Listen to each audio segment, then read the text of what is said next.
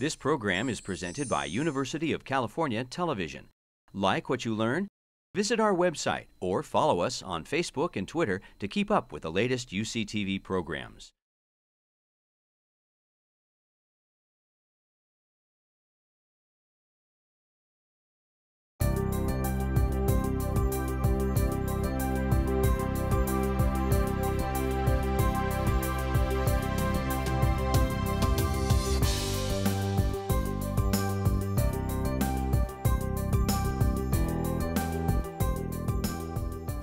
Welcome to sunny Southern California, to the Inland Empire, as we call ourselves, and to the University of California, Riverside. Today we are hosting the third in a series of UC Advanced paid roundtables, which is a part of the NSF Advanced Grant that the Office of the President received under the leadership of Susan Carlson. My name is Yolanda Moses, and I am one of the members of the steering committee. And it is my pleasure to, in addition to welcome you all here, to introduce our provost, who will give you the official welcome for the university. Not yet, Dallas. I wear two hats here. Well, actually I have three roles at the moment. Professor of Anthropology, Associate Vice Chancellor for Diversity, Excellence, and Equity, and I see some of my other partners in crime for that job in the UC here today. And as I said, a member of this steering committee. We also have our own NSF paid grant here on campus, and the co-PIs for that grant are here in the room, and you will meet them later today. I wanted to say a little bit about Provost Rabenstein. I met him when I came here back to the campus in 2003. What you all don't know about me is this is my alma mater. So I am back at the place I started, in a way, helping to move the institution to the next level. Provost Rabenstein is someone who has also been a champion for UC Riverside for a very long time. And he received his BS degrees from the University of Washington. He received his PhD in chemistry from University of Madison, Wisconsin. And he's taught at UC Riverside for a long time. Dallas, how many years now? 28 years. So he's seen this institution go through a lot of changes. He's also had positions at McGill University in Canada, as well as visiting position at Oxford University. But here at UC Riverside, he was a department chair of chemistry, the dean of the graduate division for many years before becoming our EVC and provost. He has been a staunch supporter of our campus UCR 2020 plan, which he helped develop, but has as one of his four cornerstones a institutional commitment to diversity that includes the diversification of our faculty and staff at the university.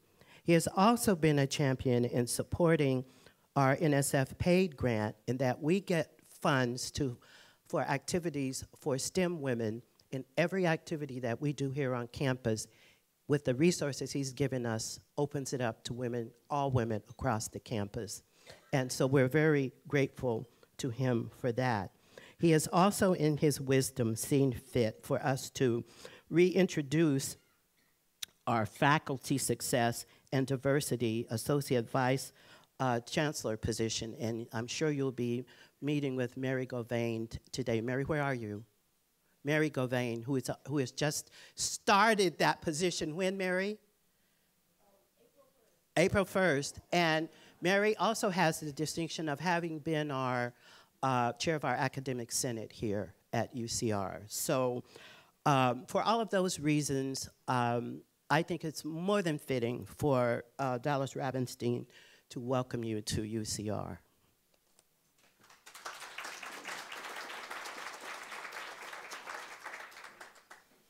Well, thank you, Yolanda. And good morning, everyone. As the Executive Vice Chancellor and Provost at UC Riverside, it is my distinct honor to welcome all of you here today to our campus. As Yolanda indicated, we've arranged for a beautiful day for you to be here. I hope that sometime during the day you'll be able to get out of this room and maybe walk around campus a bit. We have a beautiful campus, and for some of you it might be your first time here. And so I hope you will take the opportunity to see a little more of our campus. It also is my pleasure and honor to welcome you here for the third University of California NSF Advanced Roundtable on mentoring faculty in an inclusive environment, in an inclusive climate, supporting women and URM faculty in the University of California. We're pleased to have all of you here today. And we want to extend a special welcome to Regent Fred Ruiz. Fred, maybe you could put up your hand.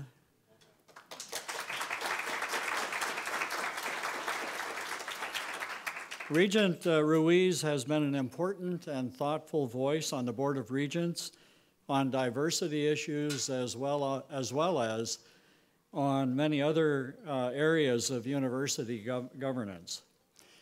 Now, achieving a diverse faculty in the STEM fields, a diverse faculty that really is the face of California, is a goal of each of our campuses. However, I think that our campuses, most of our campuses, are finding this to be a challenge, particularly in the STEM fields. According to the NSF's latest data, women now receive 53% of the doctoral degrees in the biological sciences and 46% of the doctoral degrees in the agricultural sciences. That's very encouraging. Less encouraging are the proportion of women who are the new PhDs in the physical sciences, 32%, in mathematics and statistics, 30%, and then in the engineering fields, 23%. However, these NSF statistics reinforce that as university leaders, we must not simply wring our hands and lament the so-called pipeline problem. That is why it is so important that you are gathering here today to talk about mentoring programs and strategies. Mentoring and support systems are not just important for new faculty, but they're important for faculty at every stage of their careers. And here at UC Riverside, promising and important work is being done with the grant that Yolanda mentioned, the Moving Forward for Women in STEM Fields and Beyond NSF Advanced Grant. This grant, as Yolanda mentioned, is led by Professors Yolanda Moses, Cindy LaRive, Sharon Walker, and Dean Mary Lynn Yates. And this grant has a major mentoring component of it. And that is why my office is providing additional support for this program. Now, the UC President's Task Force report on faculty diversity emphasizes the importance of having underrepresented minorities and women in positions of academic leadership. Frankly, we have not done we have a great deal of work to do in this area, both at UCR and across the UC system. The Moving Forward project has a significant leadership training component in it. And also Chancellor Connolly, who could not be here today, she's at a workshop or a training workshop, safety training workshop in Oakland today, and I are committed to supporting the creation of sustainable activities intended to support the professional advancement of women and minority, leading to institutional change. In addition, I'd like to also mention, as Yolanda did, the appointment of Professor Mary Govain and as Yolanda indicated, she was our recent UCR Academic Senate Chair. Mary has just been appointed to the position of Associate Vice Provost for Faculty Success, Equity, and Diversity. And Mary's appointment was just announced last week, but in the months and years to come, I know that she will be a vital force promoting faculty success, faculty diversity, faculty equity on our campus, and in helping UCR achieve a very diverse faculty, as well as promoting diversity in university leadership. Well, today's roundtable will allow all of us to learn from each other about how to use the research and best practices from the literature and from our own experiences with promising practices across the University of California. The networks that we build will facilitate better outcomes for us all.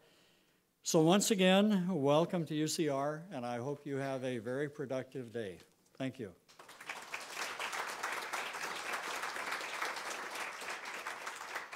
A welcome from me as well. I'm Susan Carlson, Vice Provost for Academic Personnel at Office of the President. I wanted to add, I don't want to repeat what you've heard from Dallas and Yolanda, but add to a couple of things they said. This 3-year grant is supported by the NSF, but it's also been supported by people, time, energy, and funding at Office of the President and all 10 campuses. So it's really been a system-wide effort. Meeting the California Challenge is the kind of nickname we've given to our program. The goal of this program, as you've heard, is to bring university STEM faculty into closer alignment with the diverse population of California and to lead national progress in such efforts among research universities. With over 3,700 STEM faculty, UC has constant opportunities to attract the accomplished faculty who will drive innovation in the 21st century. As you've heard, this is the third of 5 roundtables, and the goals of these day-long events are to create research-based and data-driven events for the UC academic community so that decision makers on faculty recruitment and retention can share successes and challenges and affect change on their campuses. So a little bit about our goals for the day. Our topic, as you've heard, is mentoring. Multivariate mentoring that supports, in particular, our female and underrepresented minority faculty in STEM disciplines. The reading materials and the bibliography in your electronic portfolio give you some sense of the growing body of scholarship on the topic, and our presenters are among the authors who are featured there. I also wanted to mention the research of Naomi and Mark Chesler, who describe the classic model of success in the STEM fields as the heroic journey, a journey in which a mentor challenges the protege to increase his or her tolerance to stress and to seek abandonment from former helpers on the road to independence. Their research, not surprisingly, also shows that this boot camp mentality, in which one's success comes only with the failure of others, is at odds with the principles, needs, and working modes of women and underrepresented minorities. They review alternatives like distributed mentorship, mentoring teams, and peer mentoring. And we'll hear more about these other ways of mentoring in the course of the day. So first 2 goals you've got up here: to understand the particular mentoring needs of women and underrepresented minority faculty in STEM, to learn about a mosaic of mentoring models fitted to various career stages in STEM fields, and to provide UC campuses relevant research and models to build effective mentoring programs. What we don't say here, but I think it's important to mention, is that I don't think we have enough mentoring programs. So I'm hoping that one of the outcomes of today will be to allow us to build more of them for our faculty. And then goals 3 and 4, to share successes and to identify gaps in current UC mentoring efforts, and 4th, to establish mentoring as a tool for dealing with retention and climate issues in STEM departments, clarifying that effective mentoring benefits senior as well as junior faculty. And I just wanted to underline this last comment, that mentoring is really not about helping faculty who are somehow less capable, but about building a better community in which we can all do our best work. Also, I hope you noticed in your electronic portfolio some data charts, which were really meant to get you thinking about the issues of early and mid-career faculty on a system-wide basis. So all of these charts have to do with STEM faculty at UC system-wide, and thanks to Matt Xavier for developing these slides for us. We're not going to talk about them now, so this is kind of just to get your juices flowing. The first three charts provide data on our successes and challenges in retaining assistant professors, and the last two on the advancement for associate professors. While most of the gender and racial differences you'll see on these slides are not statistically significant, the constant is that men are doing better than women in each case, although often just slightly. And this first chart, for example, shows that men reach tenure earlier than women do. This second chart on resignations among assistant professors shows that by the 5th year, we lose a higher percentage of women than men. 8.2% of the women assistant faculty in STEM and 6.5% of the men assistant faculty. And this chart shows resignations by race and ethnicity. It's a little more complicated to interpret here. And what you see is the highest rate of loss is among majority whites. But if you look at the bottom line in red, I think there's some good news here, which is that we lose very few of our underrepresented minority STEM faculty during the assistant professor years. And in this cohort, only 1 of 29 left the university. On to chart 4. So finally, in these last two slides, we turn to the issues of retention and mentoring for our associate professor faculty in STEM, which is the topic of the second afternoon session. Again, among STEM faculty, you see men reaching full professor more quickly than women. And on the final slide, chart 5, what you see is that underrepresented minority STEM faculty advance more slowly than white and Asian faculty. This difference is statistically significant and I think should give us pause. And finally, before we move on to the keynote speaker, I'd just like to do my job and thank the people who put the event together today.